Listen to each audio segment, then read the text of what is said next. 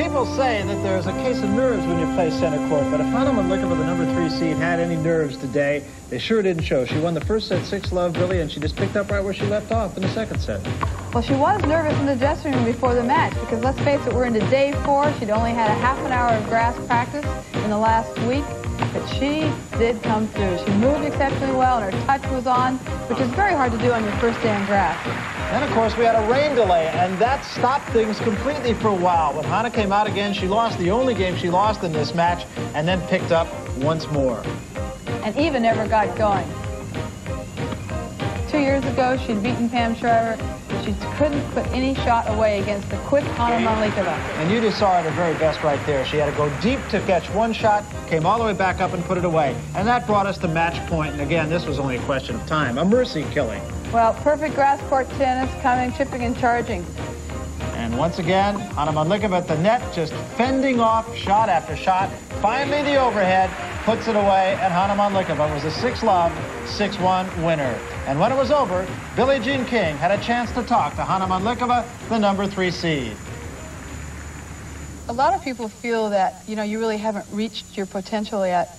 What do you think you're going to have to change or do to actually, reach that potential everybody's talked about for so many years? I think relax more. I think sometimes, I get really, I know I was working very hard before Paris this year, and I really put everything for it, and then, I got really uptight in the quarterfinals, and I think it's the relaxation I have to really learn in the big Grand Slam tournaments. This is court 1, and the number 3 seed in the women's draw is in trouble in the third set. Hana Mandlikova in the far court against Dianne Fromholtz Balestrat, who's up a break, 4-3 serving in the third. We'll rejoin Jimmy Connors, Ramesh Krishnan later. 30-love. 30-love. Balestrat with a good forehand down the line. You remember her as Dianne Fromholtz. Played Federation Cup for Australia, was one of the world's top players a few years ago, was married 2 years ago to Claude Balestrat, and is beginning a comeback, Joanne.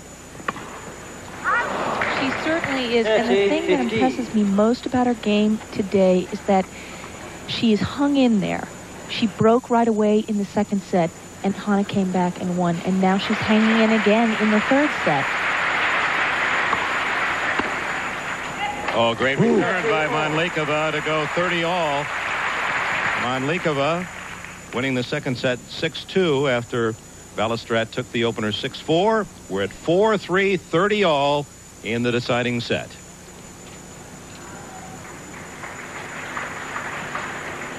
Live from Wimbledon on this Saturday.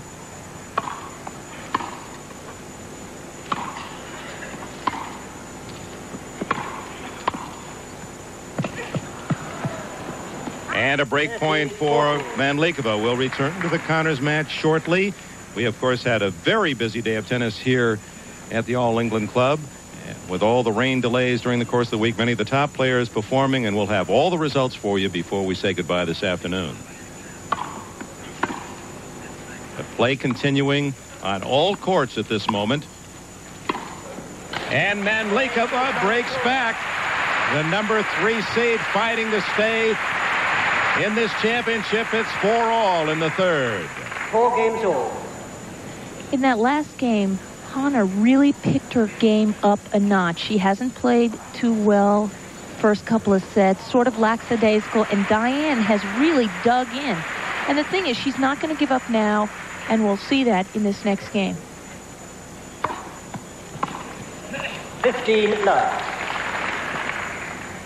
This girl with such enormous talent has puzzled many. So many predictions 3 years ago that this would be the next great player in the women's game, and she just hasn't lived up to that potential. At times has been outstanding. Some upset wins over Navratilova, and then turns around and will lose an early round match in a tournament.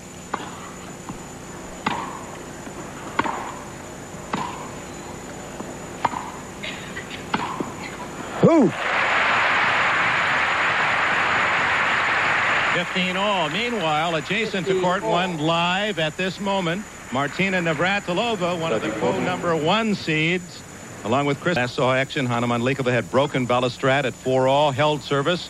And it's Balestrat trying to stay in the match and has that winning shot.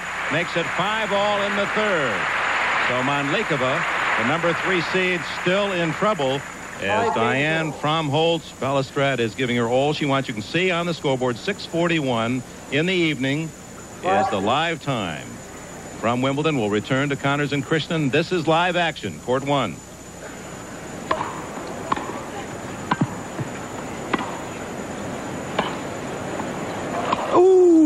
Mandlikova down. Boy, and what a painful fall in the score.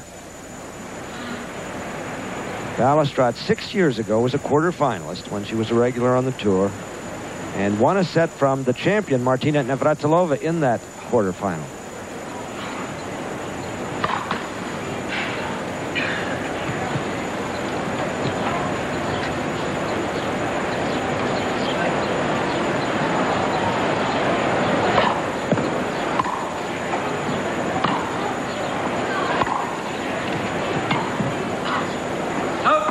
Love 30. Oh, some daylight for the underdog. Fromholtz Balestrat at love 30.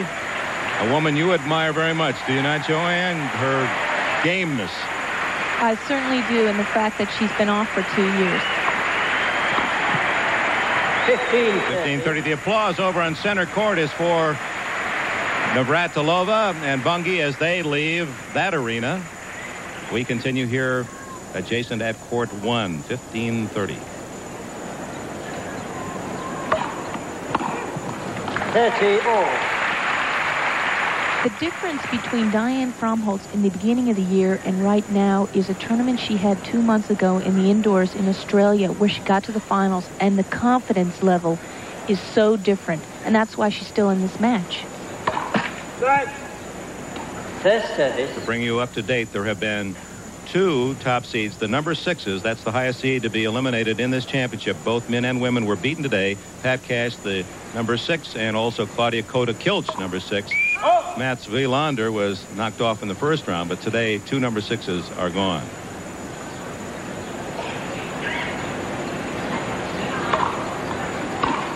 Ooh. That has been a lethal weapon for Dianne throughout this match. Her ground strokes are her trademark, and plus the fact that she never gives up on a ball. You notice she has just chased down some balls that I thought were impossible.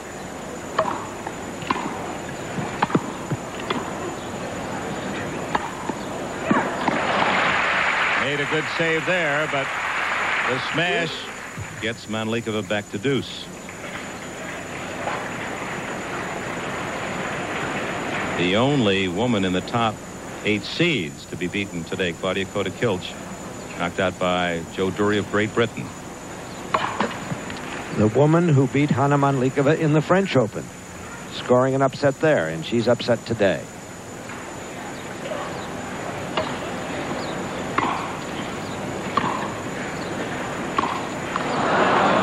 Advantage Mandlikova.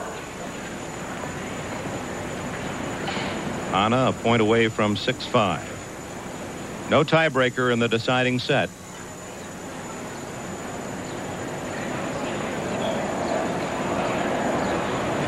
Look at the length of those shadows.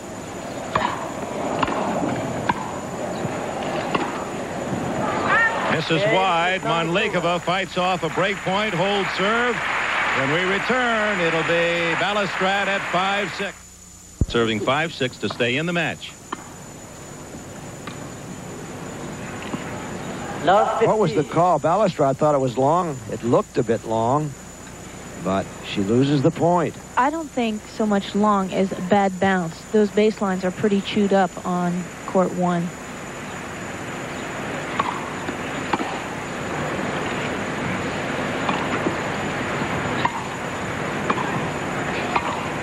Love 30. 2 points from victory. Hana Mandlikova. finalist in 1981, losing to Chris Everett Lloyd.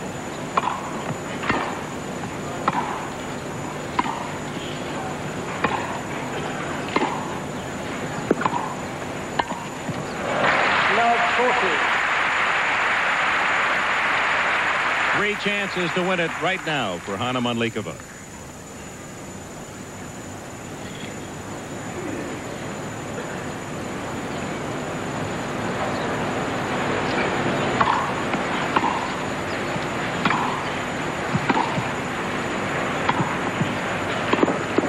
Woo!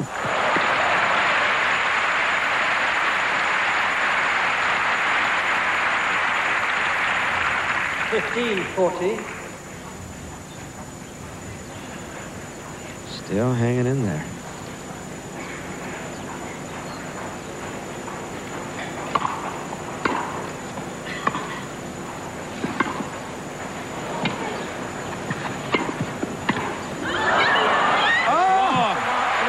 Hana Mandlikova survives. And now for an update on the hostage crisis, we go to Roger Mudd, NBC News, for this special report. Check on the men's number 3.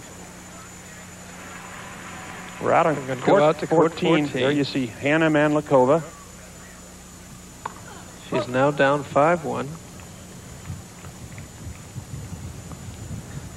There you see the score on court 14. Barry, it still doesn't surprise me that she's down. She is really a slow starter. She's lost the first set and in big trouble. 30-15. 30-15. Down 5-1.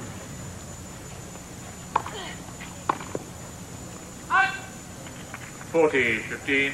40-15. So this is now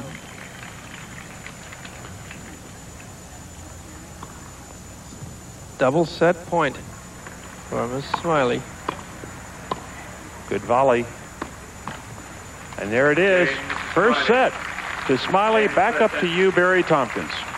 Okay, thank you, Barry McKay and Arthur Ashe, and a rather easy first. Won the first set. Barry?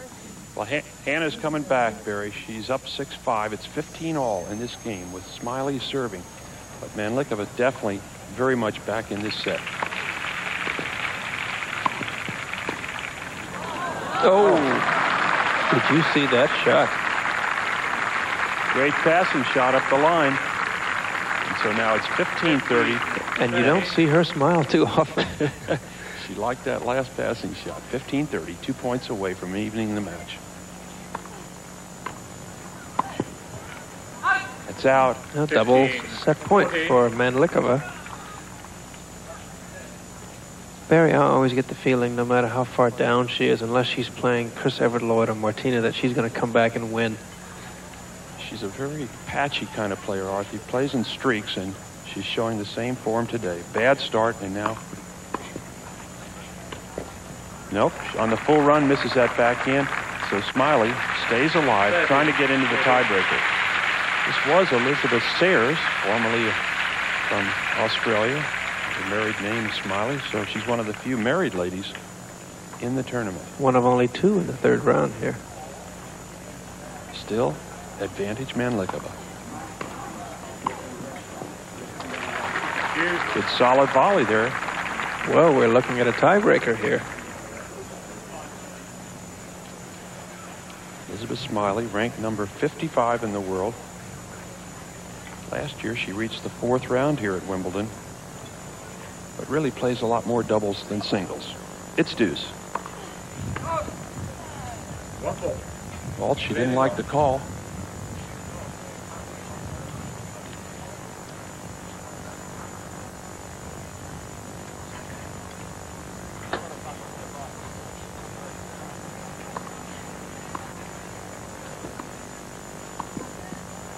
It's over the baseline, Arthur. Not that tough a shot. That was a sloppy error.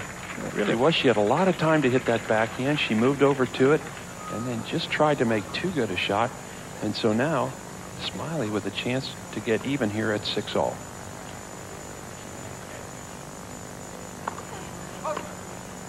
Fault, first serve.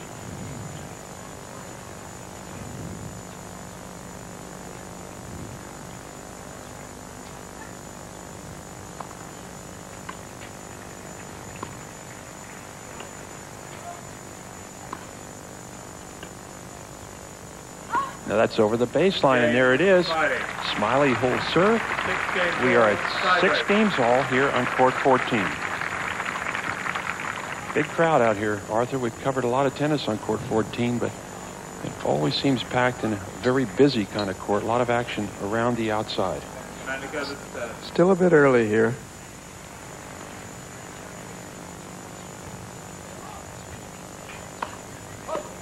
It's a fault.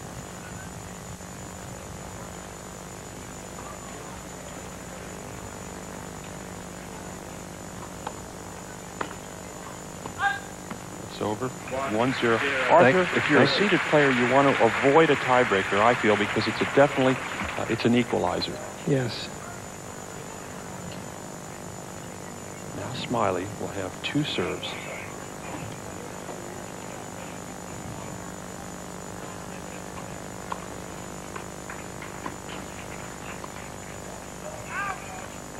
Now, she could have elected to let that ball bounce, but she didn't. Took it on the volley in no man's land and hit the cross-court volley out.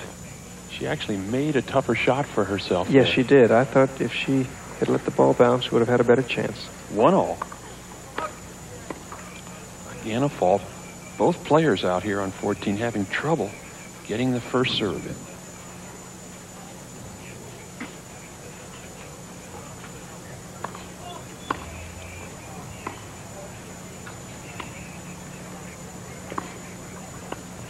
Half volley.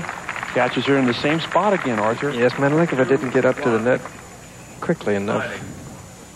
You know, we've got a potential upset brewing here. I think Mandlikova's in trouble unless she comes out of her lethargy and picks her shots better right now. She can't afford any loose points. Down a mini break. 1-2.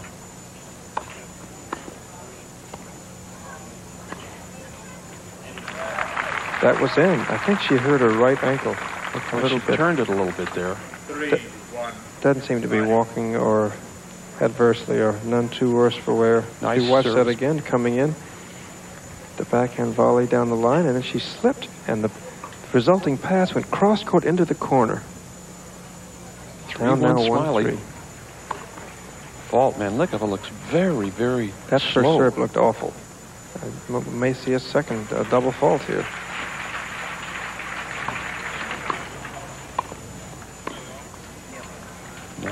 Now you can see Smylie praying to the gods.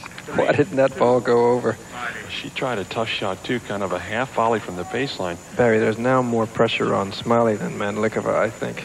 As we watch that again, and watch her face.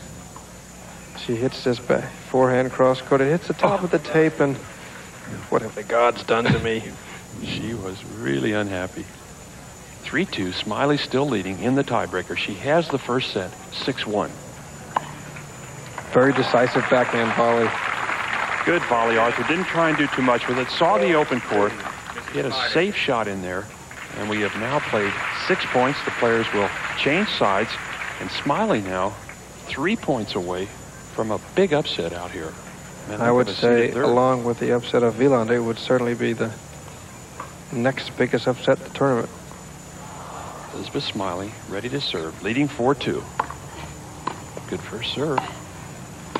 Oh, and she misses a backhand volley. Kind of hesitates there. I think she was trying to make sure she got the ball back deep, and obviously it was just too deep. It's a big point, Arthur. She could have been up 5-2. Instead, now she only leads 4-3 as. And they're back on serve. Lost the mini break. Mandlikova to serve.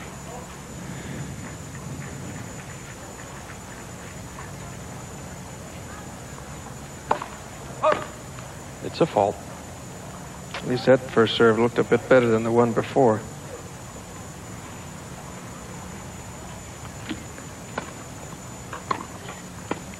Half volley. No, and she pulls it long. And so very luckily, Mandlikova pulls even at 5 points all in the tiebreaker. She could have really had trouble with that shot, Arthur. It was a difficult half volley. 4-4. 4 points all, beg your pardon.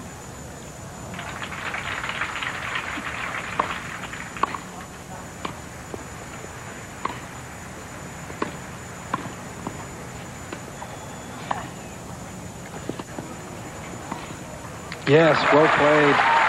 Mandlikova, strangely, is playing quite a few of the shots in no man's land. She's not waiting for the ball to bounce. She's either trying to get the ball before it hits the ground on the fly, or just trying to catch Smylie off balance. But she's paying a price for it right now. Mandlikova seated number 3 behind the Smylie now. Sorry, Barry. If she just holds serve, she's got it. She does. 2 points away out here. Court 14, a major upset brewing. Good for serve. Oh, and she blows that overhead. Hits it well over the sideline. The sun's right in her eyes. 5-4. Interesting. 5-all.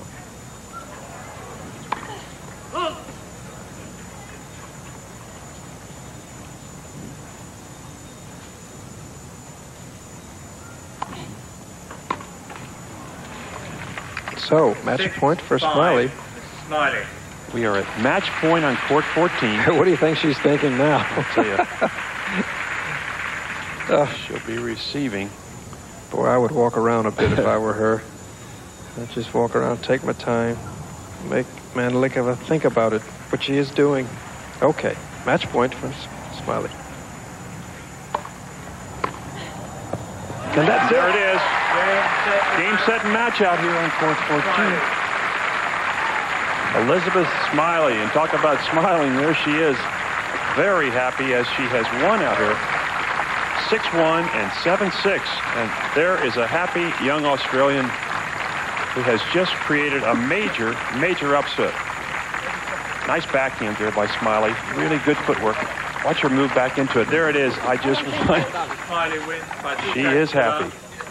6-1, 7-6. Very dejected player. Let's have a look at the draw out here. She's in the top half with Everett Lloyd, and of course she would have her work cut out for her there in any case. Sukova seated 7th, Arthur, is that big, strong Czechoslovakian, and they might clash. They might. 2 more rounds there. And so there goes a very happy young Australian. She has just won, and we are now going to head back to the center court with Barry Tompkins.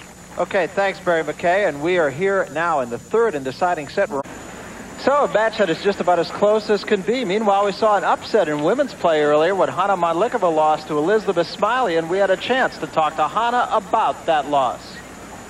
Well, I thought she played very well in the first set. You know, she really didn't miss anything, and you know, I'm a slow starter, so I really picked it up a little bit in the second set, and you know, I hoped that I can really turn it, you know, still back to win the match in the tiebreaker.